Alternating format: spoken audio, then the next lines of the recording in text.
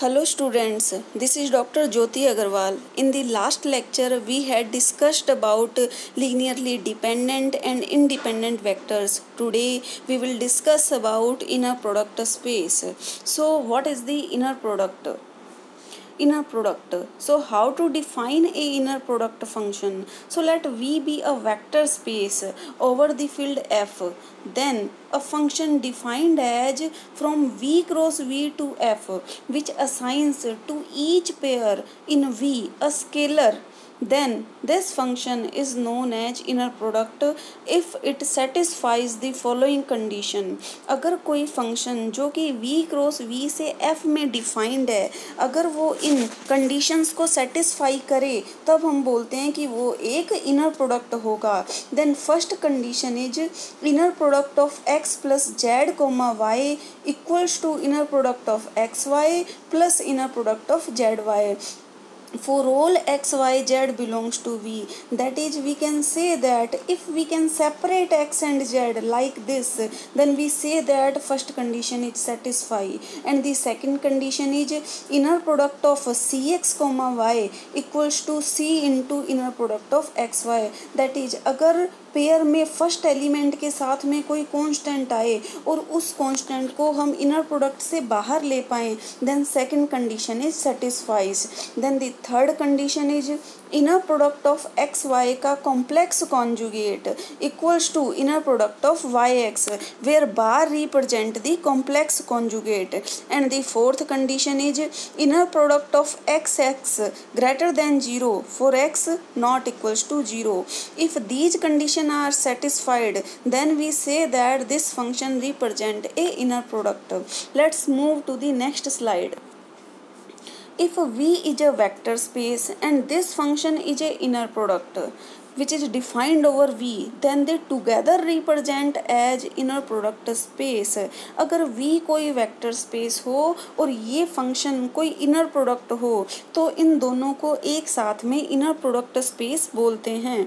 For example, late V equals to R की power n and F be a field of real number, and if we take two vectors x y belongs to V where x is a set of n tuples and y is a vector of n tuples, then we define the inner product xy like summation I 1 to n xi yi, which is equals to x1 y1 x2 y2 and so on plus xn yn.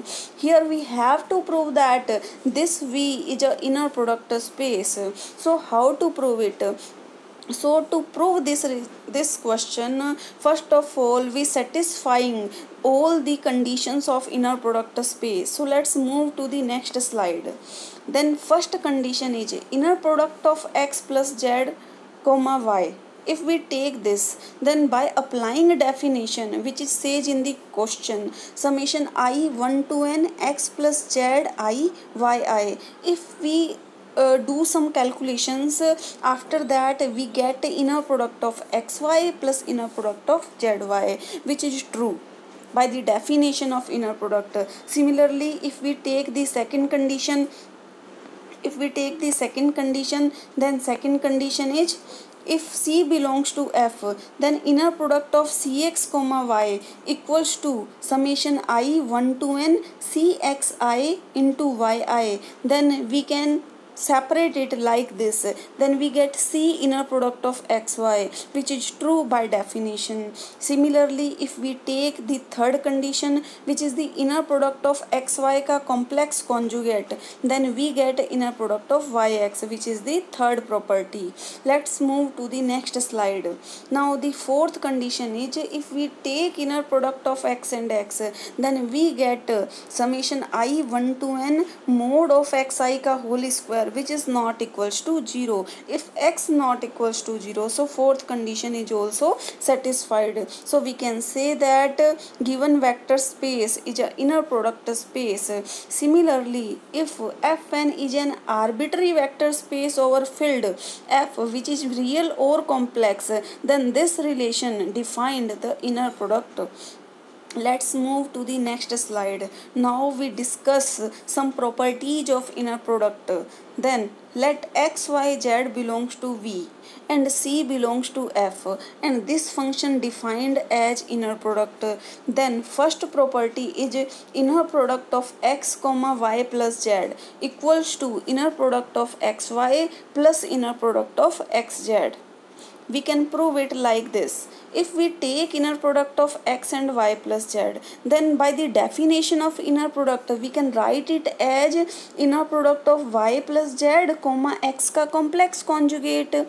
Then by using the third condition we can separate it like this: inner product of yx का complex conjugate plus inner product of zx का complex conjugate. Then again by using definition we get inner product of xy plus inner product of xz. The second property of inner product is inner product of x comma cy equals to c bar inner product of xy. We can also prove it as if we take inner product of x and cy, then we get, by definition we can write it as inner product of cy comma x का complex conjugate. Again by using the definition of inner product we can remove c from function, then we get c and yx का complex conjugate, then we get c bar inner product of xy. So let's move to the next slide. Third condition is, third property is, if we take in the pair 1 0 vector, that is inner product of x and 0 equals to inner product of 0 and x equals to 0 for all x belongs to V के लिए. We can prove it like as, if we take inner product of x and 0, then we can write it as x comma 0 plus 0, and by definition we can separate it like this. Now applying the cancellation law we get inner product of x and 0 equals to inner product of 0 and x equals to 0. Similarly the fourth property is inner product of x and x equals to 0 if and only if x equals to 0. This is very simple. We can also prove it by using the definition. And the last property is inner product of xy equals to inner product of xz implies y equals to z. We can also prove it like this: if we take inner product of xy minus inner product of xz equals to 0, then by applying the definition we get inner product of x and y minus z equals to 0, which is possible only when y minus z equals to 0, which implies that y equals to z. Thank you students. We will discuss about next topic in the next lecture. Thank you.